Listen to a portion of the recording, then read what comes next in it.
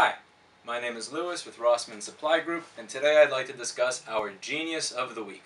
Our Genius of the Week series is dedicated to interesting customer service hassles based on what I find to be interesting people.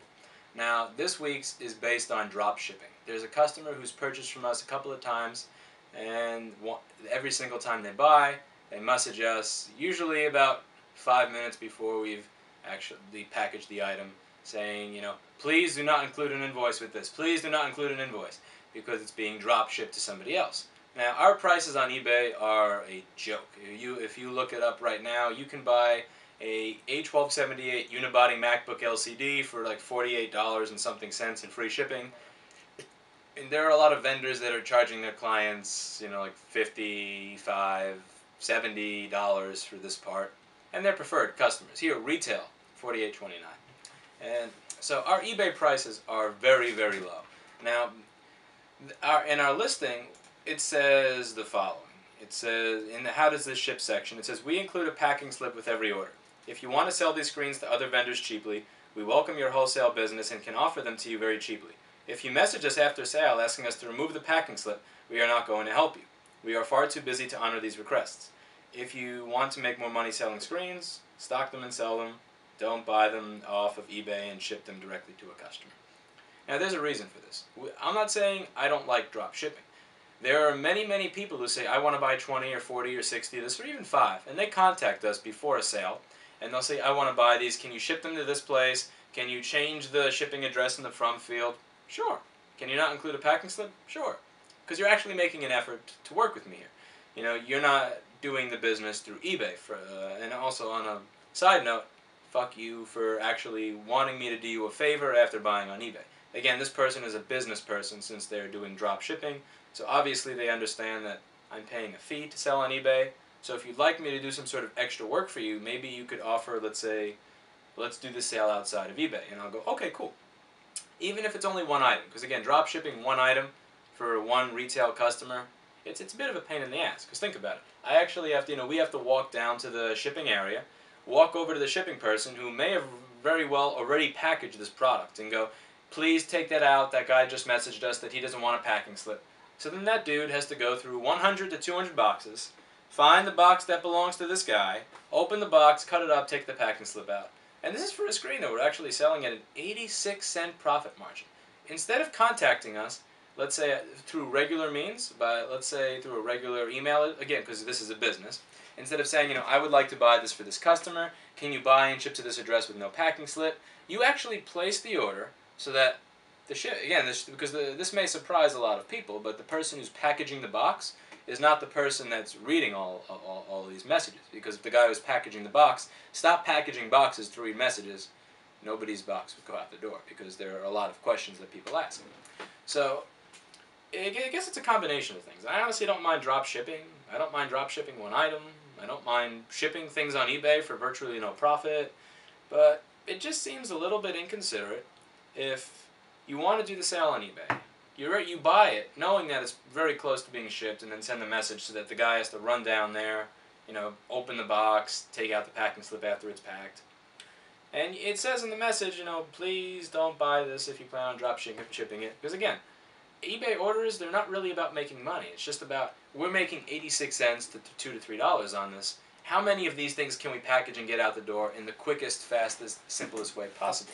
So when we're doing those orders, anything that adds to the complexity of the order is just not worth it unless you're willing to work with us. And again, if somebody messages us and says, would you be able to send this part to this person, send me an invoice, and we don't have to deal with, again, the fees here, or I'm sorry I'm asking you this, I will try to work with you in the future. There are a couple of other people that I know that will need these parts. Maybe we could work together and set up a commission system. Anybody who actually puts a little bit of effort in, I'll work with you. Yeah.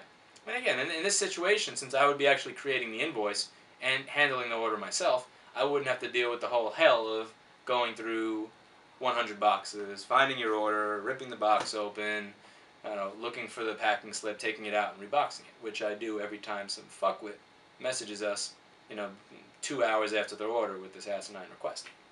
But, so my idea here is that supplier relations, and successful supplier relations are usually based on how easy you are to work with and how willing you are to make someone's life simpler.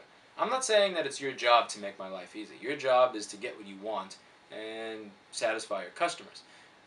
You'll do that easy, and I do this easier with my own suppliers when I make life easy for them. A lot of suppliers that I have will offer us certain parts before they offer it to other companies. On eBay, we were the first company selling the B116XW05V0 polarizer for quite a bit of time. We were the first company selling it for less than some nonsense like $300. We had that up there for at $90 because we were buying them for, something like $30, $40. And again, nobody else actually had this part. They had it up at what I call the fuck you price. On eBay, if you take your listing down and put it back up, it loses its rank. It doesn't get to stay as high as it was if you're always taking it down and putting it up. So taking a listing off stock of eBay is a bad idea. What I call it, and what other vendors do, I'm not sure what they call it, is the fuck you price, which means the don't buy me price. If you go on eBay and something that you're usually used to paying $30 for is $500, they don't actually expect you to pay $500. They just expect you to not buy it. Anyway, so we had quite a few parts on eBay that nobody else had because we were very, very nice to these vendors. Not just nice in terms of, just like sucking it up and paying a lot of money for things. We would test our products before we return them. We would only return things we knew were bad. We were nice when dealing with returns. We were nice when dealing with initial purchases. If we said we will pay in this time frame, we would pay in this time frame. If we thought the vendor was offering us something where they were bending over backwards and not really making a lot of money, we would say, you know what, are you sure you really want to deal with selling this to us? Maybe we can do business in some other area where we can both make some money so that you don't torture yourself trying to get this part that somebody else may be able to get with for a lot less effort. We try to make life easy on our vendors, and because we make life easy on our vendors, they make life easy on us in return. And that's how, even though we've started with a very, very low initial amount of money, we were able to compete with vendors that were million-dollar vendors, because a lot of these million-dollar vendors selling on eBay, or a decent amount of them, don't understand supplier relations. They just go, we want this part. Why is it so expensive? Make it cheaper or we're buying somewhere else. We buy 1,000 of them. We want it cheaper. We want it cheaper. Why did you send back our returns? Why can't you get us this? And they're not really motivated to work with them. Like, they work with them because they have to work with them. These vendors will work with these American companies because they have to, because if they can't turn away an account where they want to buy 500 or 1,000 parts, but if something comes up that's rare or cool, who do you think are going to offer it to it first? Them or myself? If you want a part drop shipped to your customer, who am I going to offer it to first? Again, the guy who made no effort to make it simple or streamlined with our system of ordering, or the guy who actually contacts us and says, hey, I have a customer that wants this. This may be a regular thing for us. Why don't you, I'll give you the address and the shipping information. I'll pay however way you want us to pay. Just let me know how this could work out, and I'll have it shipped to that location. Just do me a favor. Before I place the order, I'd just like to ask, if you could not include a packing list. Because I know in your listing it says, don't order and expect us to not include a packing list. I understand that you probably have a lot of orders to process. I understand that you're probably making jack shit off of these. Can you just do me a favor for this one and not include a packing? I'll go through effort. And I'm not saying that you should have to kiss the ass of any of your vendors. Please don't get into your head that I expect people to kiss our ass. I really, really don't. I really don't. All I'm saying is that if you want specific results that are outside how a business usually operates, make a little bit of an effort to start a business relationship with them. Again, eBay is not a place to have a business relationship. You shouldn't be buying things on eBay if you are a business. The only time you should resort to eBay as a business is when you've went to vendor A, B, C, D, and E, and none of them have this part, or when all your vendors have this part but they want $50 for it, and it's a tiny cable, and that cable's going for $2.50 on eBay from many different vendors. Then use eBay. But eBay is not a place that a business should be using to begin with to find things. Not to find things, to buy things. Find people on eBay, talk to them on eBay, but talk to them and then, deal outside of it. Or maybe make one purchase, but don't, in my opinion, and a lot of people think my opinion is wrong, I think it is foolish. Again, the reason that we include packing lists and the reason that we include the information from the order is to make it easy when that customer sends it back. Let's say you have an issue with your screen, or you want to return the screen that you received.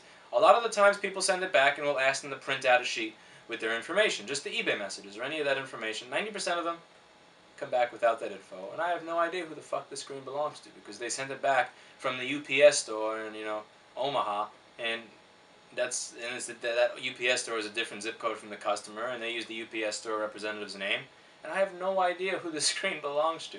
Uh, so we'll include the packing list, and we'll even include adhesive version on the bubble wrap, so that when you just re-bubble wrapping this to send it back, I will have your information and I'll know who to refund. That's done to make our lives easier. And we include this packing list with every order because it's allowed us to successfully refund people who send parts back. What we used to do is we used to just log in the tracking number of all our returns and wait for the person to complain, and they'll say, well, when they tell us the tracking number, I'll look up and see which screen it is, and I'll go, okay, here's your refund. But that's not a good system. I like to have a system where I know exactly who you are, and this system has made life fairly simple. And again, as I said, now this customer ironically mentioned to us, it's not right that you tell us how to do business.